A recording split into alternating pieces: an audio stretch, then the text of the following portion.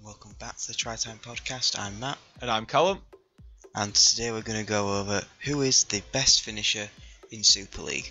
But before we jump straight in, make sure you're following us on all our social media, particularly our Twitter. We've made a real effort to be active on there and discuss all things rugby league, so come join the discussion, polls, see our very stupid opinions that we all love to have, and yeah, just general, let's make it a fun place to talk rugby league. And also, of course, subscribe to the channel, turn the red button grey. Yeah, you've had a few seconds to do that. If not, do it now. And if you still haven't, just do it before the video ends. Right, I've had enough of plugging that. So, okay, first name. Who are we thinking? Best finisher in the league? Well, I think let's start off with where it not all started, because someone's done a good finish like this before, obviously, but where I feel like it's in the modern game, it's really been publicised in a way. I think we've got to go with Tom Johnstone. I think Mr. Acrobat of the Super League. Yeah, and I think it's actually, and probably by myself as well, I think with Johnstone, with some of the other candidates we're going to speak about later on, I think due to his injuries and him not playing every single week for Wakefield over the last couple of seasons due to these injuries, he kind of gets sort of overlooked sometimes just because he doesn't play as many games. But I would never say he's overlooked. I think when we get to these other names, people think it's him because they see this certain player that we're probably both thinking of in his heads right now doing it every single week, whereas obviously Johnstone probably does it just as well. But I think that you can't say the injury has hindered Johnstone's just career in general in terms of him, probably making. Well, I don't know. He's still at Wakey. Yeah, but he would be the England international winger if England had a squad tomorrow and he were fit. That's a fact. But the injuries. Okay, I'm going to throw two things on that. Number one, you don't probably only get in because Hanley's injured. Just saying. Well, that's your Leeds bias. No, it isn't. It's the fact that it really isn't. It's the fact that Hanley has top scored for the last 2 years, pretty much. Yeah, I get where you're coming from, but I mean, if we're going to go down that road, Handley should get in the squad over Makinson if that's all we're judging it on. But yeah, well, that's a different video once we get close to England. Yeah, there's selection. A hot take for you. But finishing is about more than just the athletic stuff in the corner. It's the things that don't always catch the eye. Because don't get me wrong, that's the perfect photo op to slap on your front page if you win a match. But realistically, you've got to be able to do it all, and that includes running 85 metres after Luke Gale drops the ball straight in your hand, and that's one thing that Tom Johnstone is very good at, as we have seen. Yeah, I think Tom Johnstone's definitely the pioneer of the new way to finish in Super League. Obviously, in the past, in terms of the finishing in the corner, back when if you touched the corner stick, it was a no try, regardless of if you were actually any part of your body was touching a whitewash. Yeah, that was a stupid rule. I'm glad they got rid of that. Yeah, that's definitely engineered a new sort of type of finish, and I think Johnstone's up there with the best. It's hard to quantify something like these sort of acrobatic finishes because you see him do it. Should we throw some other names and see what we think in terms of acrobatic, not acrobatic? Well, we've discussed whether or not Handley's better than him, but let's start with Tommy Makinson. Yeah, 100%. The other player I was thinking of earlier when we were saying about a player who does it week in, week out and probably gets the people, if you were to ask people this question, Johnstone versus Makinson on finishing, they'd say Makinson genuinely because there's more of a sample size there, and I think that is generally just a fact, and it doesn't mean that he is a better finisher. I'm going to disagree with you on that. No, but what? I think naturally they choose Johnstone because his entire highlight reel is literally, it's what I was saying, the photogenic dive into the corner, whereas Makinson, I don't mean this in a bad way, scores a lot more walk-ins just because of how much better St Helens create chances and overlaps. Yeah, but then that begs the question of the teams people play on, because I get what you mean. How Johnstone plays doesn't play week. If he's fit, plays week in, week out. Is what I'm trying to say. For a Wakefield side where he has to make more of his tries than Makinson does, but I think the quality of finish in Makinson is still just as good as Johnstone's. Like, how do you quantify an acrobatic finish in the corner? Oh, I'd agree. Yeah. Yeah. The quality in terms of can Makinson do it in as tight of a space? Yes, I don't think there's much in between them. But the fact that we don't see that as often with him because of the quality of tries being created, makes Johnstone stand out more. Yeah. Oh, I honestly, in a way, yeah, I completely agree. How, and this is what I think the argument is like, this is what I'm saying about how Makinson's more out there because he hasn't had the necessary injury worries that Johnstone's had, and I feel like that has hindered people's view of Johnstone. How he's like, yeah, he's really good, but can he stay fit? Whereas Makinson, you're like, yeah, he's just won 2 back-to-back grand finals, and he's probably the best winger in the league. That's what everyone looks at it as. I'm not saying that's necessarily right or what I would think, but that's what the perception is, which kind of drives the general view of the rugby league community, realistically.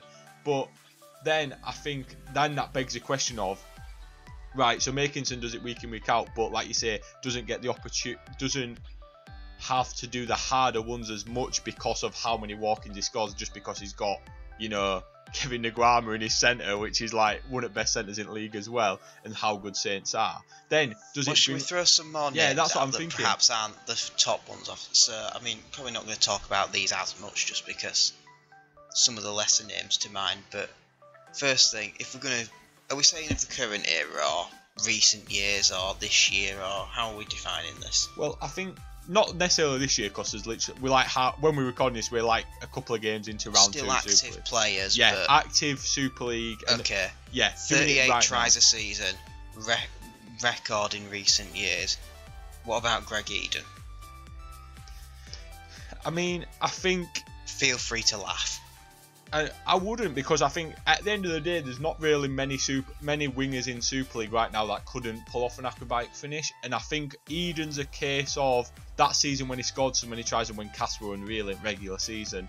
I think if you're talking walk-ins with Makinson, I don't think a player's scored more walk-ins. Yeah, and that's no discredit to him, because he put that season. I think the bigger role he had in that cast side was getting him out in yardage, running ball in. He were there to score the tries just because of how good they were. That was a testament to the brilliant play of Gale, Hardacre, and Roberts, Shenton, everyone else that played a part in that squad. And what a team it was, to be fair. When they were clicking, you know, it was Eden had hat tricks sort of left, right, and centre. He was. He massively outperformed Monaghan, which I don't think many people expected. Who, if we're having this conversation,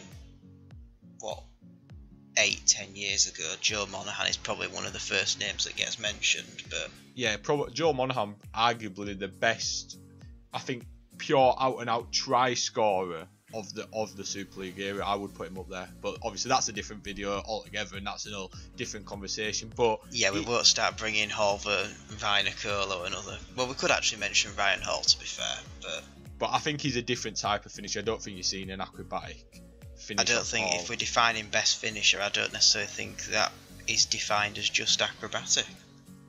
Yeah, not necessarily, but I think in this new age now, I think if you're looking, if someone says to you on the street, who's the best finisher in Super League, does your brain go that much past Tommy Makinson? No, but if you're asked who is the best winger in Super League, then that's a different question, yeah. That's a whole different video. I mean, I'd like to see Johnstone and Makinson literally go over the top of Kieran Dixon, not Kieran Dixon, what was his bloody name now?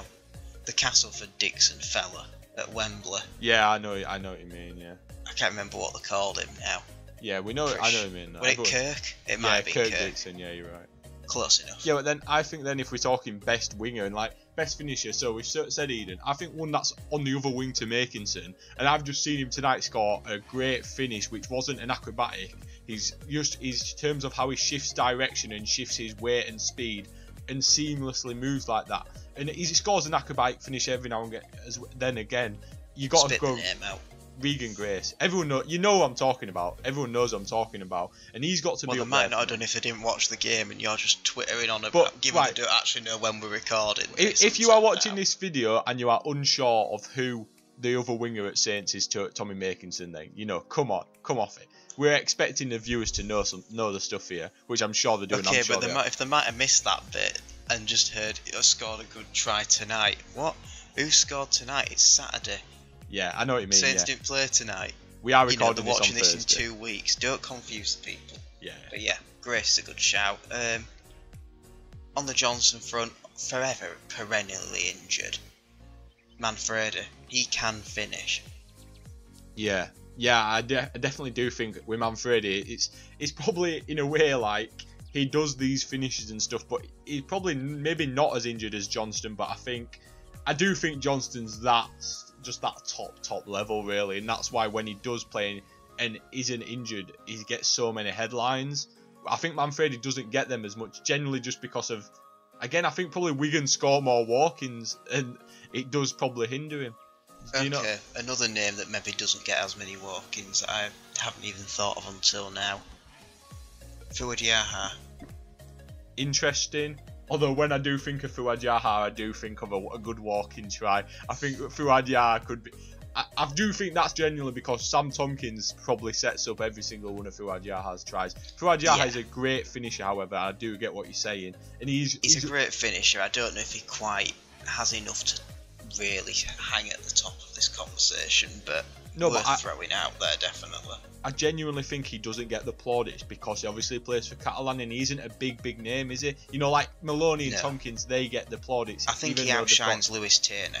Yeah, definitely. I think he's a big, powerful lad as well. He can kind of do it all. I think you put him on, if he were playing on wing for Wigan, then I think he'd be renowned as one of the best wingers in the league. I do think, because Catalan obviously don't have the big sort of fan base or known sort of fan base within the community, if you know what I mean. Like, they're not on the forums and Facebook and stuff speaking about it. You kind of don't hear much about him, as you would maybe Maloney and Tompkins because they're renowned names. So yeah, I think Yaha is a huge shout. I also think one that I do not think many people listening would have put out there, and this is probably my personal from seeing him at Bradford and some of the best finishes. And you've managed to get Bradford in a Super League video again. Go on. Well, he currently plays for Hull KR, although he's probably a third choice winner. Well, that's half your squad so far, so keep going. Ethan Ryan is being kept out of the. He's not quite in the starting 13 for KR at the minute, but last season he got some minutes. He scored a great acrobatic try in the corner, which I think is in the actual promotional video for Super League this year, which is quite big. And I know when he played at Bradford, he was top quality. Some of the finishes he did, there's some absolute unreal. I remember one at home against Batley, and it's probably one and I remember it was getting knocked around all, you know, Fox NRL over in Australia about it, and it was a really good finish. So I think in terms of small sample size in Super League, but arguably if we had all these people do a acrobatic finish in the corner competition, I think he'd be up there in top 3 up there, probably with Johnstone and Makinson. I've got 2 more names I want to quickly throw out before we probably see who we'd both go for. Yeah, go on. First one, not in Super League this year, but definitely made an impact last time. Ratu, Hull FC. Yeah, that's definitely in terms of he's one of them players that if he has the ball in your own 20, there's an high chance that if he has the ball anywhere, you are on him, because otherwise you are conceding. He can score full length. It does not matter if he's right on his own goal line, he will go the length of the field if you give him the space to. Yeah, he was a quality winger, and it's a sad loss really for Super League, I think, because given some regular minutes in maybe a lesser team than Hull FC, you know, a team that could do with a good winger, I think he honestly could shine. Go on, who's your other? Now this is a bit of a left field one. Tom Briscoe. Right, that's interesting. Defensively, very questionable, but that's not the case of this video. We're not asking them to take a high ball, thank God. Look at some of the tries he comes out with. There's next to no space. A bit of the Regan Grace complex in terms of being able to shift his weight around very well to stay in the field of play. Yeah. And yeah, I sometimes look at a lot of his tries and think, how the hell has he got that down there with his foot literally millimetres from touch, and somehow he's managed to sneak a ball between his legs and have control of it. What? You know, he scored 5 at Wembley, man of the match performance against Cass in the grand final, 4 years ago now as of this season. It's still all fairly recent, and he's definitely still got it going forward. Yeah. Again, does he hang with the big names in this conversation? Perhaps not. But is he up there enough to deserve a mention if we're going to mention the likes of Manfredi and Yaha? Okay, so if neither of us have got any more names, then just before we reveal who each of us would go for, like I said before, don't forget to subscribe, like our Facebook page, Twitter, link to those in the description. I don't know if there's anything else that we need to promote, but obviously if you've not seen the main pod, go check that out. Super League Stadium tier list, where do we rank your club?